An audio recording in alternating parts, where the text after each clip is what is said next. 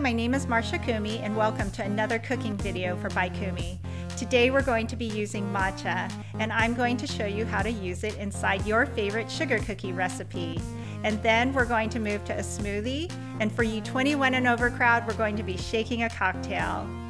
Because of the organ fires, you will notice there was a change in venue. But like with everything else in 2020, let's improvise. First, let's start with some of the basics to think about when purchasing matcha.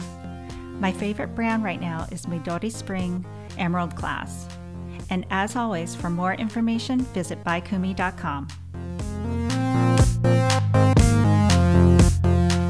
Okay, let's get started. I'm going to blend my butter and sugar together. Then I will add my egg and vanilla and continue blending.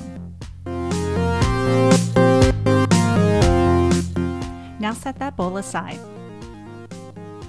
The trick with transforming your recipe is by adding matcha with the dry ingredients. I will add 2 tablespoons, but you can add anywhere between 1 to 2 tablespoons depending on taste.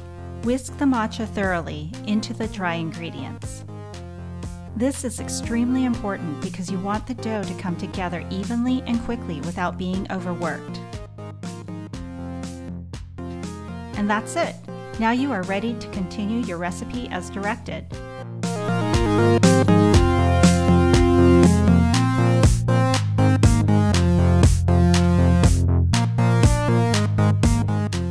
And you will have some beautiful matcha cookies to enjoy. For the smoothie, you will need banana, water or non-dairy substitute or milk, ice, matcha, maple syrup or sweetener, hemp seeds. The tools you will need are a blender, measuring spoons, measuring cups, serving glass. I will add 1 cup of water, 1 cup of ice, 1 banana, 1 teaspoon matcha, and 2 tablespoons of hemp seed.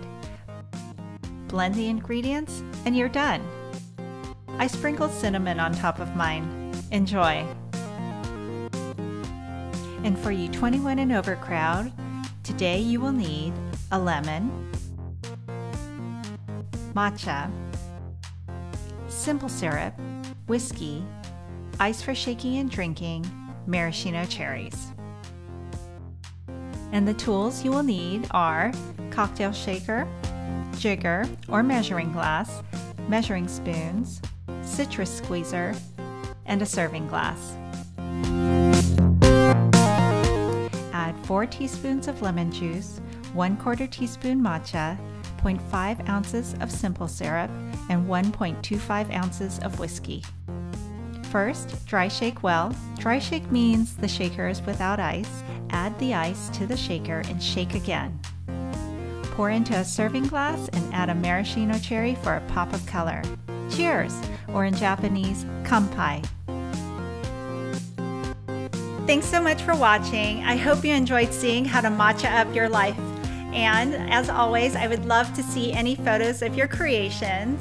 And for more information on how to buy matcha, please visit bykumi.com. We'll see you again next week. じゃあね!